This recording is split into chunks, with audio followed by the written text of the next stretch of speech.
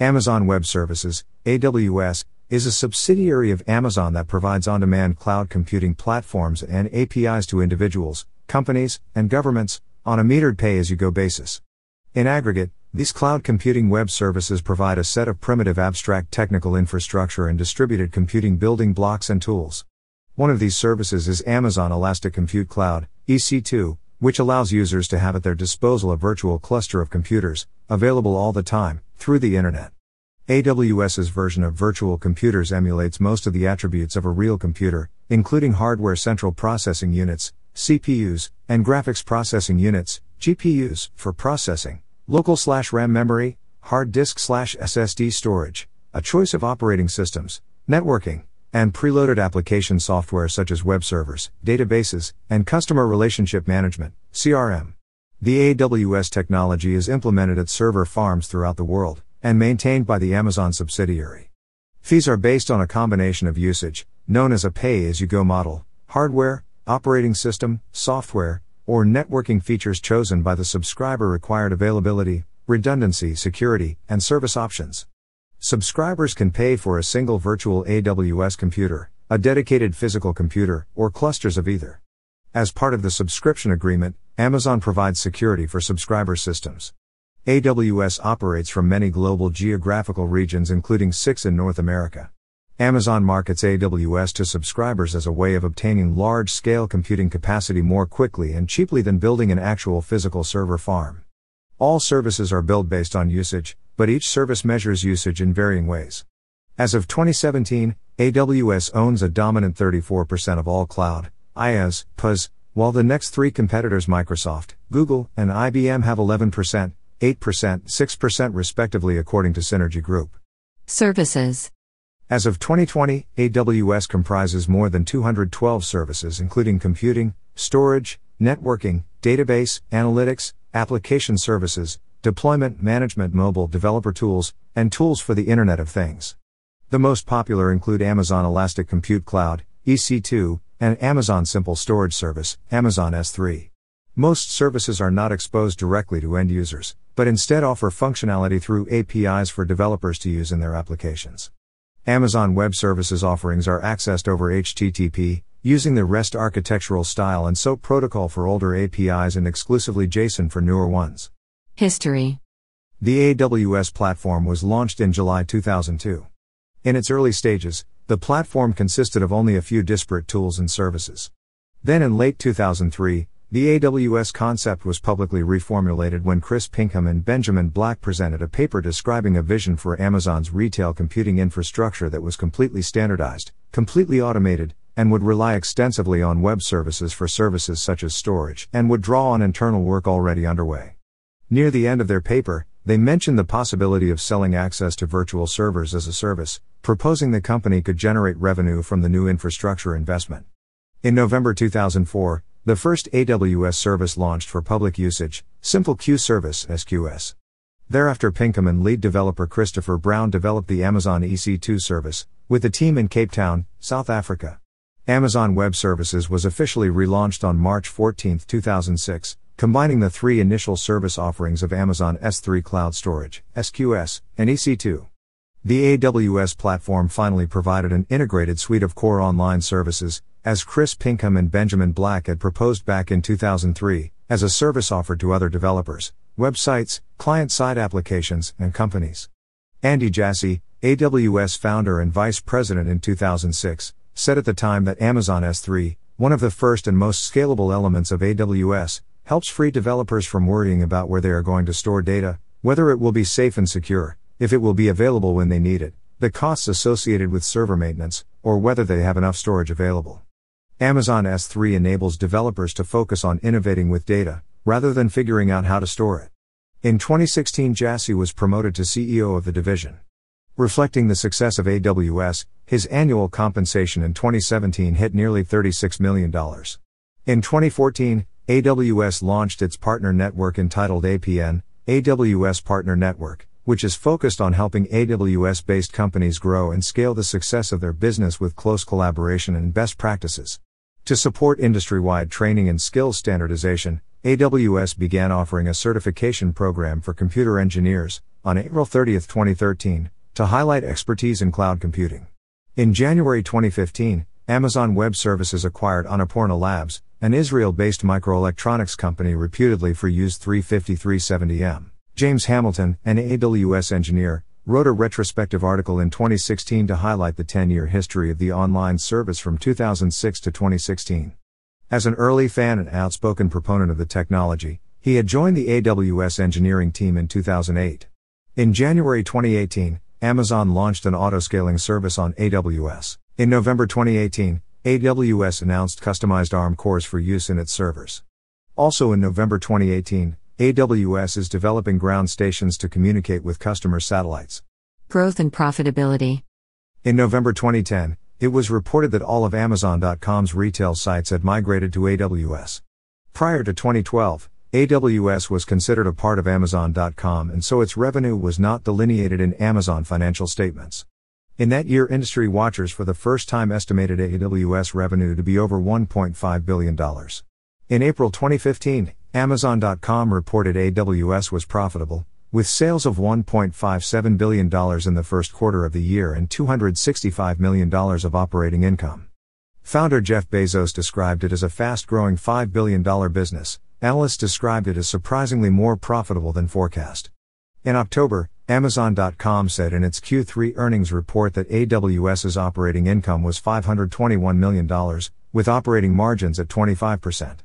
AWS's 2015 Q3 revenue was $2.1 billion, a 78% increase from 2014's Q3 revenue of $1.17 billion. 2015 Q4 revenue for the AWS segment increased 69.5% YY to $2.4 billion with 28.5% operating margin, giving AWS a $9.6 billion run rate.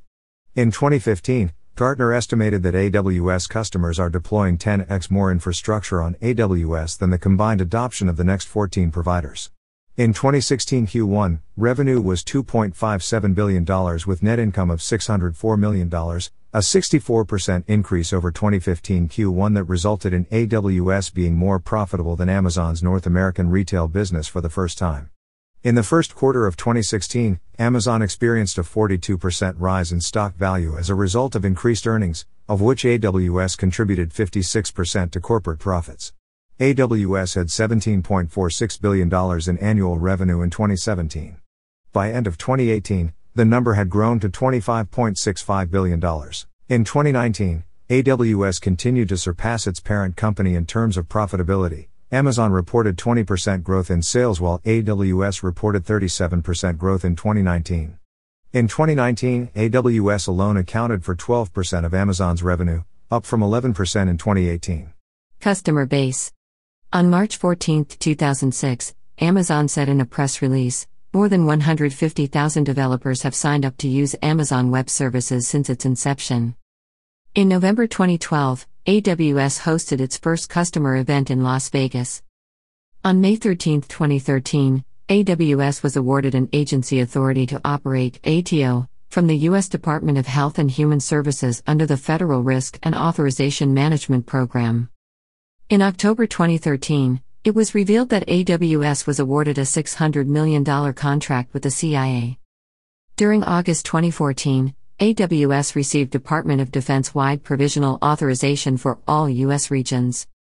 During the 2015 re:Invent keynote, AWS disclosed that they have more than 1 million active customers every month in 190 countries, including nearly 2,000 government agencies, 5,000 education institutions, and more than 17,500 nonprofits. On April 5, 2017, AWS and DXC Technology, formed from a merger of CSC and HPE's enterprise services business, announced an expanded alliance to increase access of AWS features for enterprise clients in existing data centers. Notable customers include NASA, the Obama presidential campaign of 2012, and Netflix. In 2019, it was reported that more than 80% of Germany's listed DAX companies use AWS. In August 2019, the U.S. Navy said it moved 72,000 users from 6 commands to an AWS cloud system as a first step toward pushing all of its data and analytics onto the cloud. Significant service outages. On April 20, 2011, AWS suffered a major outage. Parts of the Elastic Block Store, EBS service became stuck and could not fulfill read/write requests. It took at least 2 days for service to be fully restored. On June 29, 2012, several websites that rely on Amazon Web Services were taken offline due to a severe storm in Northern Virginia, where AWS' largest data center cluster is located.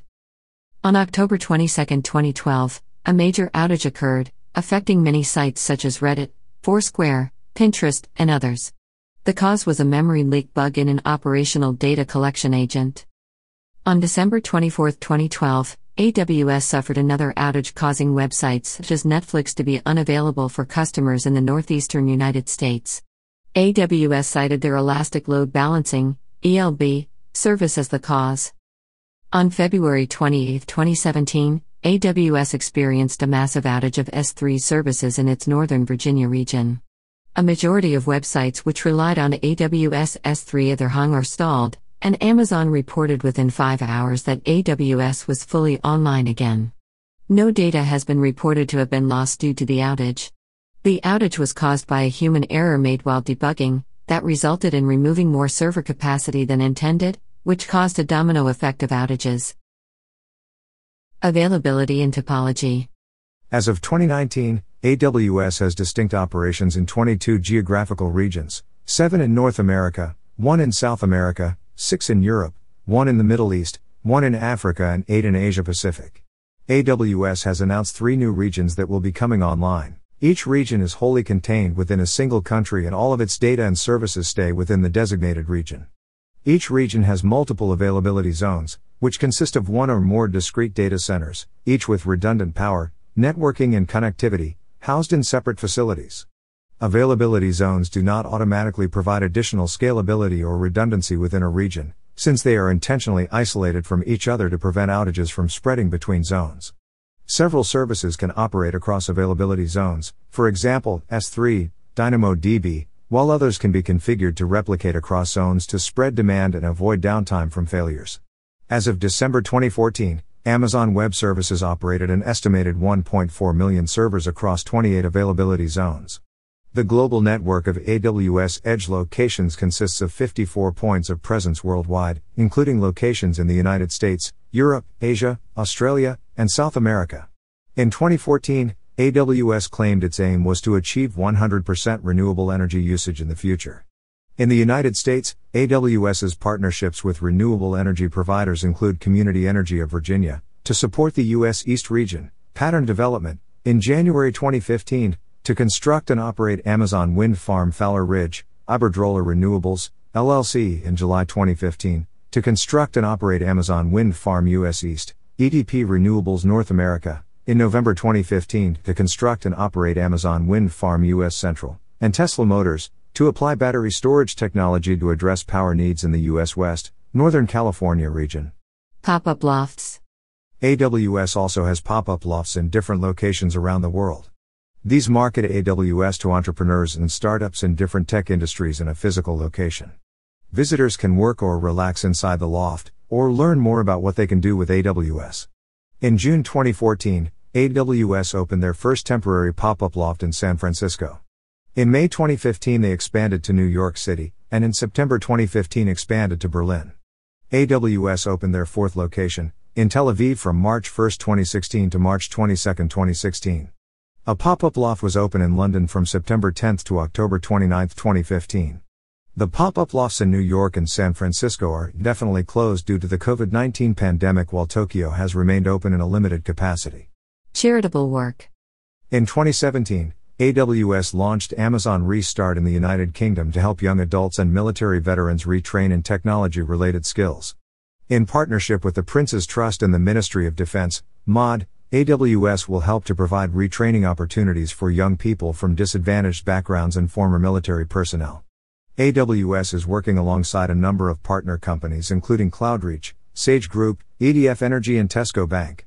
Key people: Andrew Jassy, CEO. Charlie Bell, SVP. Werner Vogels, CTO, VP.